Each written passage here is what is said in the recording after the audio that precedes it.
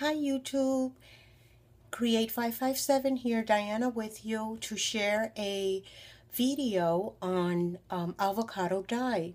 I was watching DCScrappingRooster, Nettie, hi Nettie, and she actually did this and she demonstrated it so beautifully. Please do not compare us. But here we go. What she did was she split her avocado in half, scooped out the meat, and saved it for now guacamole. And then she rinsed out the skins, put them in water, and boiled them for 15 minutes. After that, she simmered it for 25, and she had put all of the pieces that she wanted to dye into the pot. After the 25 minutes, she turned off the heat, rinsed the pieces, and laid them out to dry. And after 15 minutes, she showed the before and after, which is what I'm going to do. This is my before right here for my first one, nice and stark white. And this is my after. You end up getting just a little hue, like a shabby chic look.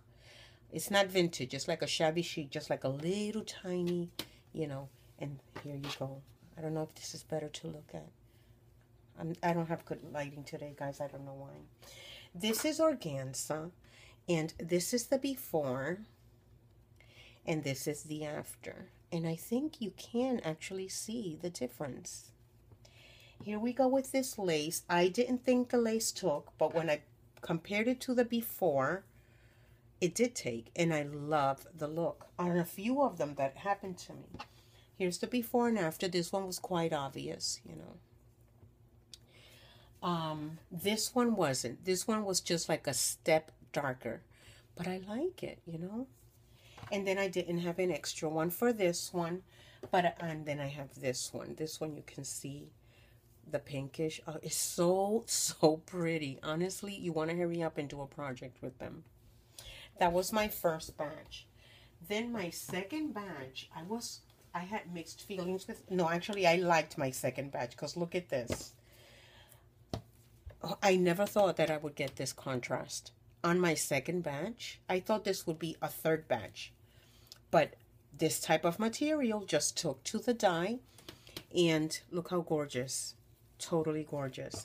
I didn't have an extra piece of this, and I really didn't want to cut it, but look how pretty this is. It's just so pretty. This is my before for this lace, and this is my after. It's just like some pieces, it's just a little tiny hue, and others are super deep. My grapes here, look. The edges really took, so they look almost like if I cinched them with fire. They're really pretty. This here, that's my before, and this is my after. See? I love it. I didn't have extra on these two, but look how pretty. This one was just white, like a lacy see-through white with pink on the edge. And so now the white, the lacy white became like a muted, and then the pink became darker. It's just so pretty. I love it. Look. Can you see? And then this nice Venice lace. Okay. That there is my second. And then my third, I expected my third to be super duper dark, but wait until you see it. Yay! One of the things that Nettie explained was that she discovered that the thicker the material, the deeper the color. And she's right. These came out gorgeous. Two different hues of pink, totally vintage looking, gorgeous. Okay, look at this one. This is thick material.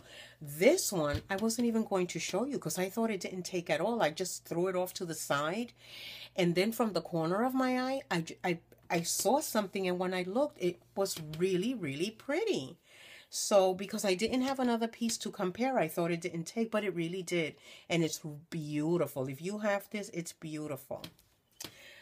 Okay, this one, the same thing. I didn't think that it had taken, but it did take. What's that? Okay, But on some of them you have to compare in order to see the difference. The difference is just so minor. It almost doesn't feel like you should do it. But when you put it next to other things, it pops out even more. So I do think it's worth it. I do. I really do. I like it. I'm moving it around to see if maybe it looks better for you in different positions. Oh my God, I don't even know what word to use. These white leaves, I'm sure you guys have seen them in the past, and they took beautifully. I mean, you can buy these in pink, but they don't look like this. I have these in pink. They don't look nothing like this. They look brand new and modern. And when you dye them, they have an old touch to them. Old world. It's beautiful, really. And it's not even difficult, guys. When you don't have nothing to do, just do that. And then you get to eat your guacamole. It's so delicious. And then here's this Chinese braid ribbon.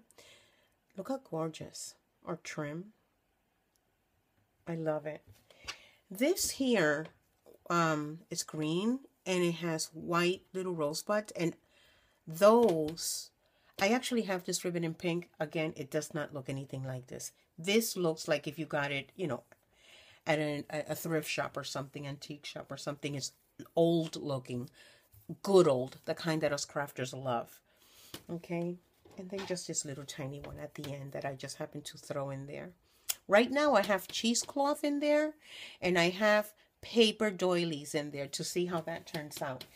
So that's it for me. I do recommend doing this. It's a nice craft. Doesn't take much time. And your husband will love it because you can make him some guacamole for yourself. And leave me some comments to see what you think, or if you've done it in the past and it has worked for you. I've already had my skins in a bowl now. I transferred them to a bowl, and I've had them for more than 2 days, so that's more than 48 hours. And no bad smells. The skins are not like falling apart all over the place.